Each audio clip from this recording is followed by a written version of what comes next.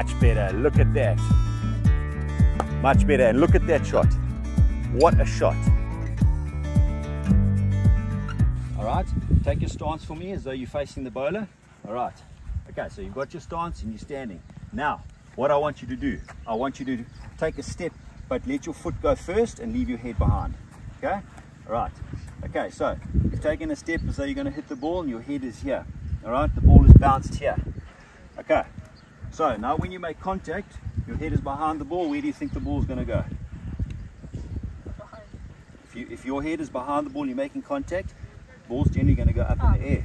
Okay, all right. So that's why you want your head over the ball. Okay, the next thing I want you to feel, now you're standing up like this.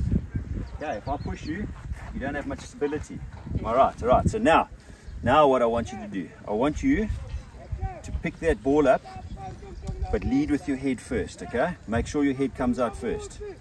All right, you're allowed to move your foot. Don't lift your back foot up. You're allowed to move your foot, but I want your head to go first. Go with your head as far as you can go, until you can't go anymore, then let your foot go. Okay, see what happens? You see what happens? If your head goes, eventually your foot has to go. Okay, whereas if you go the other way, let's do it the other way. Let's put your foot near the ball. Okay, if your foot goes first, where's my head now? It's up here. Okay, so from the side, if I go from the side and my head goes, if my foot goes first, look where my head is, but the ball's over there.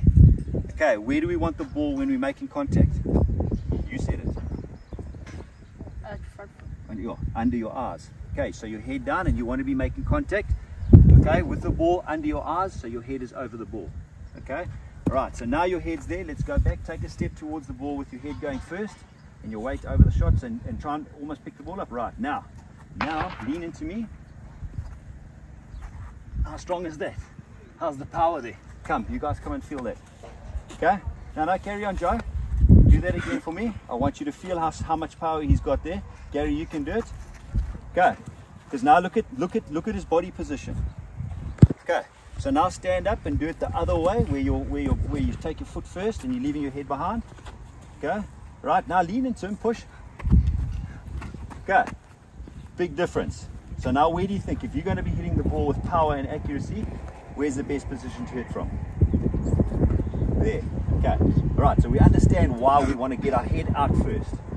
Okay, one, because it gives you your power, because your head is in the right position. Okay, and two, everything follows after that, and that's where your timing comes from. Okay, so we got it. So the first drill and the easiest way to get that to work